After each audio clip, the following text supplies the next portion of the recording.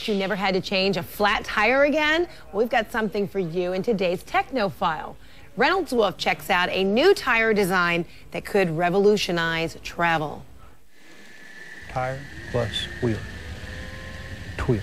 Michelin is reinventing the wheel to give us the Tweel airless tire. It's a conventional tire tread connected to a central wheel connected to flexible spokes.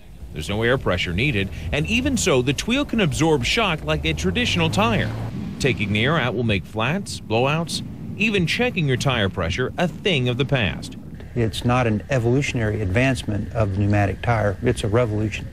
It's something completely different. The Tweel does the same things that a pneumatic tire does, only it does it with no air and using different physics.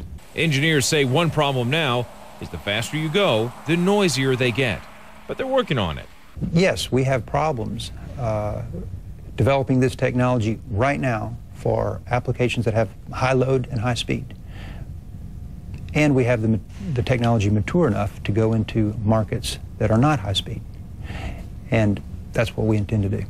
Such as commercial construction vehicles, the iBot mobility system for the disabled, even the Segway. The company's also exploring military applications. Check this out. The Tweel withstands a blast from a simulated roadside explosive. There's also the final frontier. We are engineering the Michelin lunar wheel to work with manned vehicles and with unmanned robotic vehicles. And when NASA goes to the moon or to Mars with robotic vehicles, sometime in the next 3 to 5 years, we will be part of those missions. One big challenge, the lunar extremes. Temperatures can fluctuate between 100 degrees to minus 200 degrees. Rubber product. This is typical tire rubber cooled to minus 277 degrees. You can't use a traditional tire at very low temperatures, like on the moon surface. And this is the Tweel. And it maintains flexibility. Its flexibility in extreme temperatures makes the Tweel's design well-suited to navigate the moon's rocky soil and cratered surface.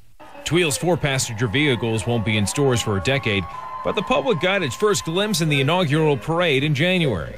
Tweel, where the rubber meets the road, and the moon. Reynolds Wolf, CNN, Atlanta.